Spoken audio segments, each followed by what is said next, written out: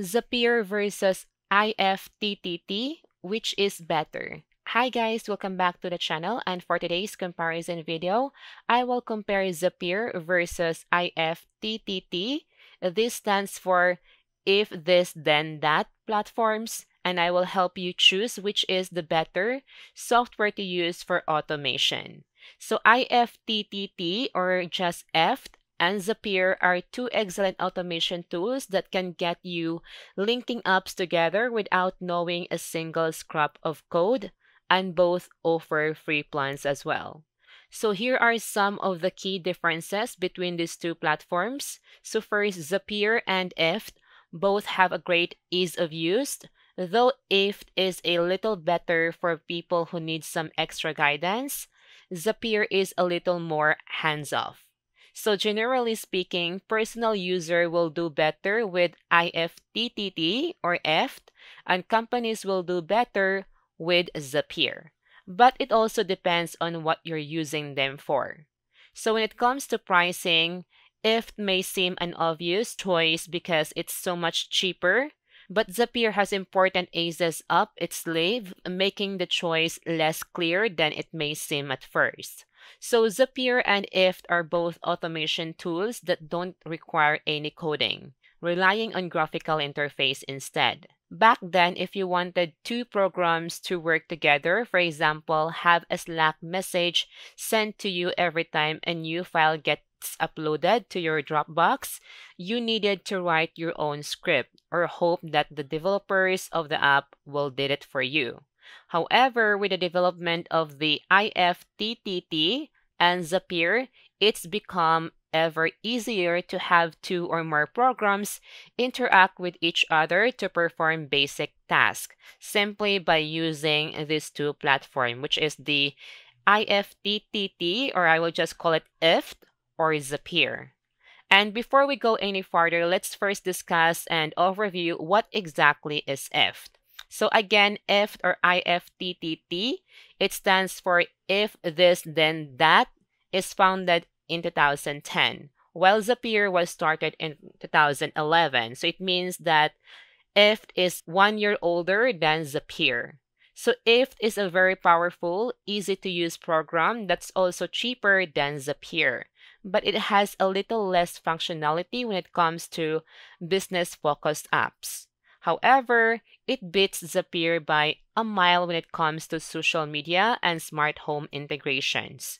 While on the other hand, Zapier specializes in offering not only more apps to link up, but also expanded option for each app.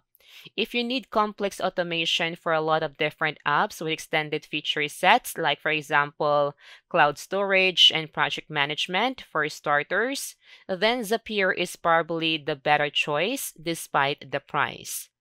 Next, let's take a look at the number of automations available for both IFT and Zapier.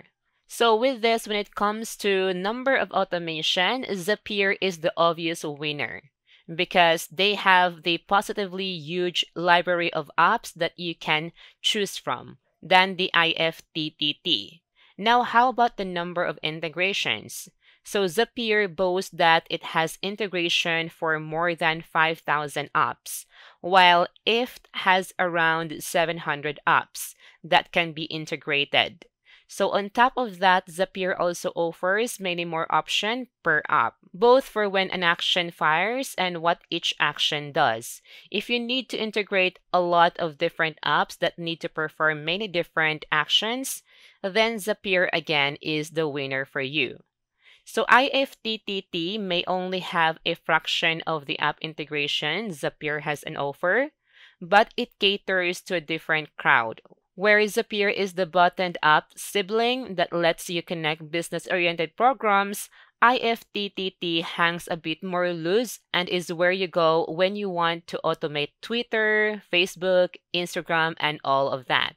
Besides social media, IFTTT does a better job connecting smart home devices and other Internet of Things application than Zapier does, and also for a better price. We'll get into the pricing plan soon, so just bear with me for a while.